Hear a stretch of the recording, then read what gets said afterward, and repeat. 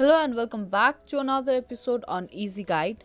In this video, I'm gonna show you how you can delete watch history and search history on Amazon Prime. Now before moving on, if you're new to our channel, subscribe and hit the notification bell in order to not miss any videos from our channel. Now let's move on to the video. Firstly, open up the Prime Video app and make sure you have logged in to your account. And now tap on profile on the top right, and there again tap on gear icon on the top right, and once you're in settings page you will be able to see clear video search history. Tap on that option and there you have cleared your search history. Now for deleting your watch history, you don't have any kind of settings option in your application, so head over to your web browser and there search for primevideo.com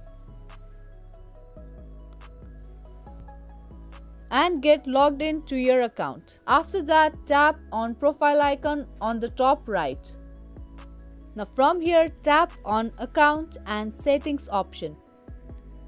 Now once you tap on it, you will be landed to account and settings page where you can see different sections, and there you will be able to see watch history. Tap on it and there you will be able to see all the videos you have watched. Now to delete your watch history, tap on delete